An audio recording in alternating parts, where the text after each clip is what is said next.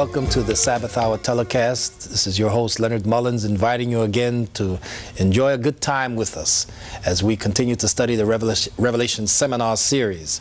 Our guest today, as you see here, we have from my right, we have Sister Alberta Wiggins, who is director of the We Score after-school program at the Smyrna Seventh-day Adventist Church, 4394 West Washington Boulevard. It's just off of Crenshaw. Yes, it is. And she has classes there on Wednesdays from 5 to 7, crafts and tutoring, you name it, and it goes on there. You come in, drop in there sometime and see what she's doing. And on my extreme left, we have Sister Helen James, who's the Bible work at the Mid-City Seventh-day Adventist Church, and she today will be coordinating our study.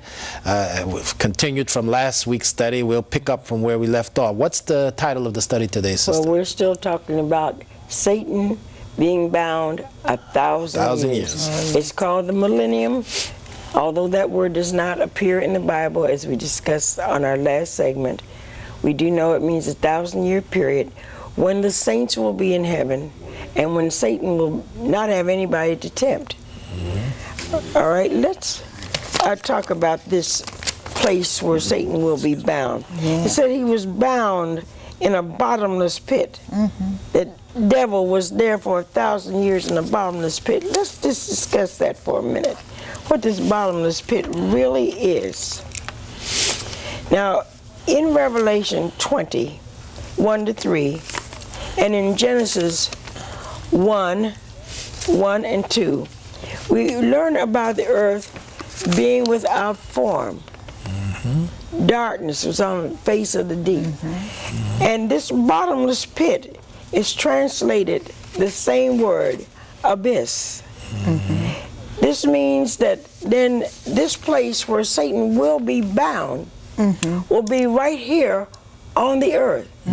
A totally devastated earth where the sun refuses to shine, strewn with dead bodies, devoid of the Spirit of God.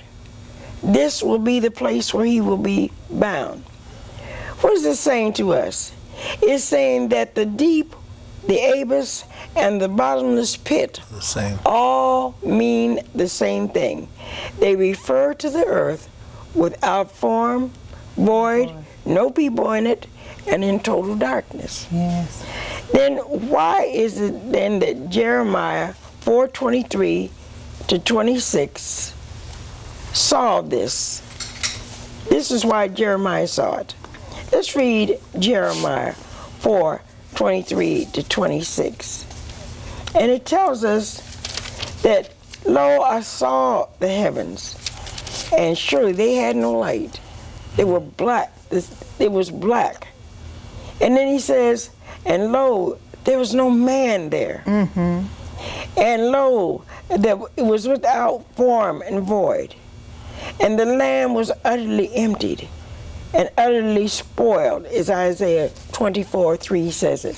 And incidentally, right now, I'd like to invite you to have your Bible in hand during this series, because I don't want you to say, Sister James said.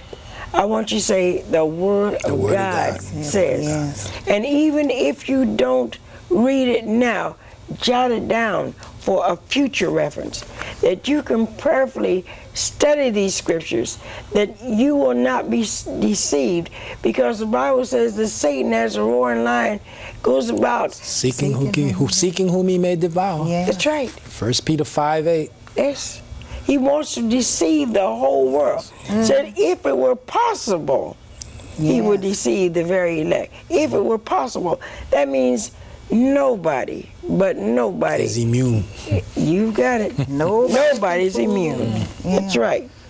All right. We just spoke of Jeremiah 4:23-26 and verse 28. And lo means sure enough. That's what Jeremiah said. Sure enough. Sure enough. This is what I saw. Good old it's just like the Lord said it was going to be. All right. Now, what is this bottomless pit then? It is the earth without form, void, shapeless, and without living people. Without living people.